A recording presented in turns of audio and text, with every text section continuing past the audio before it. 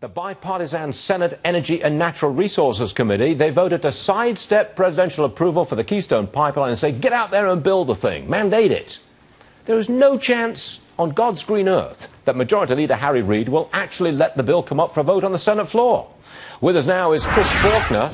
He's the CEO of Breitling Energy and is the author of a new book, The Fracking Truth. All right, Chris, welcome to the program. Look, I'm quite prepared to say we're not going to build this pipeline. In fact, the Canadians have already said we're going to build a pipeline that goes to the west and send the oil to China. Would you agree with me on this? Pipeline's not going to happen. Look, I think we've talked about this before. I am still shocked that the president's been able to make no decision on this thing, yes or no, and stall it out for almost 6 years now. The reality is, yeah, you talked about it. Oil's going to go to China. The oil's going to go somewhere. The dumbest argument people make is, oh, if we can stop the pipeline, we can stop the development of the Canadian oil sands. That's just not the case. Right. But the reality also is, Stuart, is that oil's already come into the U.S. from Canada via truck and rail. So I think that, and we all agree, the safest way to move oil is through the pipeline. This pipeline is 700 miles roughly. We've got millions of miles of pipeline in the ground. Yet this thing has become some sort of political platform, and it's the most talked about pipeline that doesn't even exist. It's crazy. Yeah, look, I don't think the Keystone Pipeline is going to be built, certainly not the next 3 years.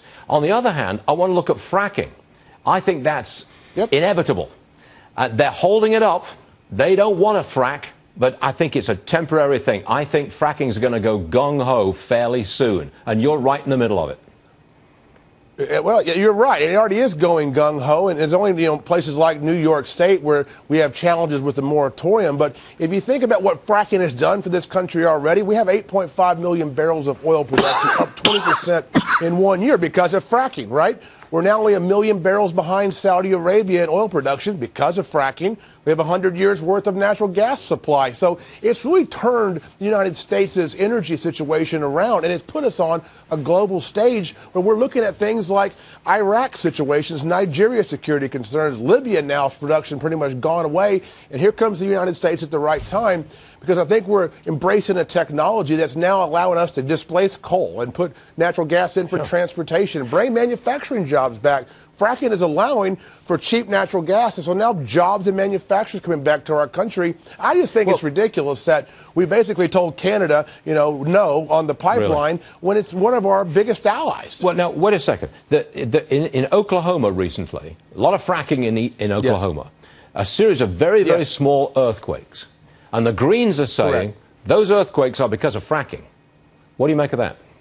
Well, the Greens are saying that weather change is because of fracking. So, I mean, it's become the scapegoat of all scapegoats. But the reality is we've got to get data in Oklahoma to see, is this from fracking? Is it water injection wells? Was there fracking going near a fault line and we cause slippage up there? All about that has to be looked at, and those data points are coming.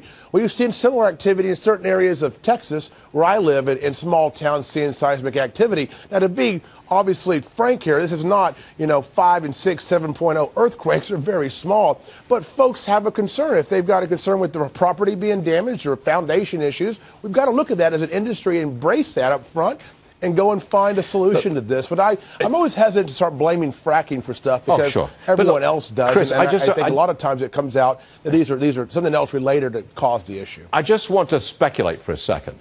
Supposing we just got an administration at the states and at the federal level that said, we want to frack.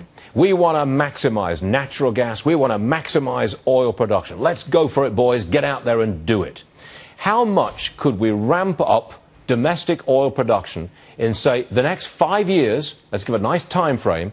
If we really went gung-ho, how much oil could we get out of the ground in the next 5 years? Well, I think it's a no-brainer. We can get to energy independence. That's 13 million barrels a day. We've got to get to federal lands. We've got to get offshore drilling ramped back up. We've got to get the But if we did that, Chris, if we did all of that, you think that we could produce more than 13 million barrels of oil a day in the United States of America? Could we? Stuart, we raised the production levels in 1 year by 20% year over last year. So, I think it's very possible that we could do that. Also, what you're seeing is a trend of efficiency. So our numbers of demand is coming down, and those two lines could cross if we got behind this and supported it. Look, or we're going to use the oil. We're going to get it from somewhere. I'm thinking we get it from right here, and we support American jobs and our country.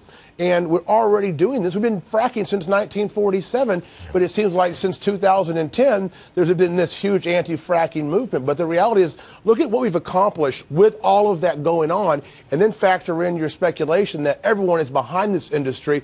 I think it takes off, and I think we surpass our demand numbers very, very quickly. And just think how big it's going to be when we surpass Saudi Arabia on the way up that chart. And now America is now in the driver's seat as the biggest oil producer on the planet. Hey, Chris Faulkner. Things combined are Chris massive. Faulkner, thank you very much indeed for joining us. We come on back again. We want to see this happen. Thanks very much, Chris.